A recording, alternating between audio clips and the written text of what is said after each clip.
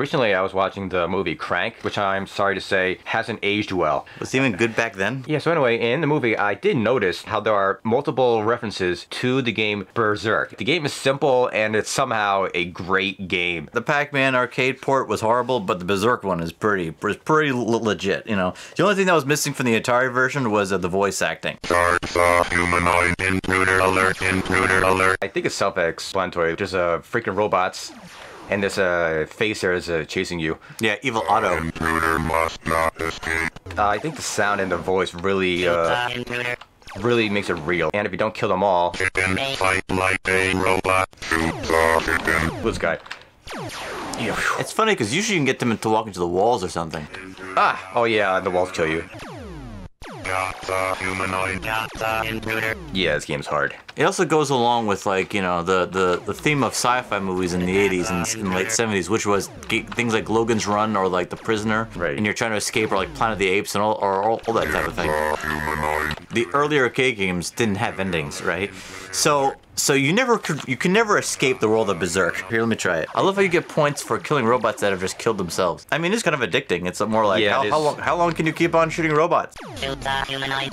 When you're in the bar and you're like, you know, half intoxicated and you're playing Berzerk, like, you know, like it's like, yeah, I'm killing robots. Want to see the Atari version? Yeah, compare? of course. How many cards we got? We got I got 4 for the moment, but I guarantee you we got more hidden away somewhere else. Yeah, we do, probably. Obviously, like, it has a lower resolution, but like it's like the same game, you know. You can see, wow, he's like really fast. Yeah, I don't know if you know this, but like there's different settings you could have Evil Otto at. How Evil Otto works is that he runs faster once you've cleared the room. He runs slower if you haven't cleared the room yet. Well, like, you just kill him? I think I did. You can kill him in this version?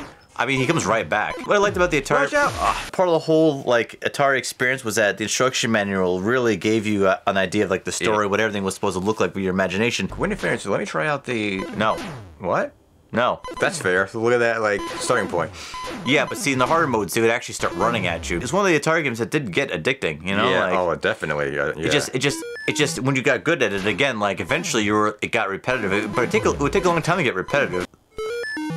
Actually, you just got something. Yeah, easy. Yeah, I've also noticed that like extra lives are easy to pick up in this. It seems strange, but this was probably one of the few games on the Atari where you actually walk around and shoot people. I mean, which sounds strange because nowadays that's like... It's not even people, it's things. You have games like Commando, but like... Oh, it's true, yeah. But like in the 90s and 80s, like it's like shooting games were like a big deal. And obviously Atari proved that you could have more than one bad guy on the screen. Bottom line, I think this is repetitive, yes, but it's also very addictive and a great time killer. And we still don't know why Crank has this game. Like maybe it's maybe John Stamos enjoys the game. Yeah, look at this.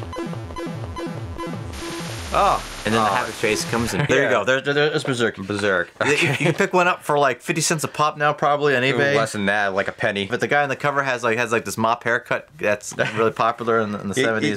Yeah.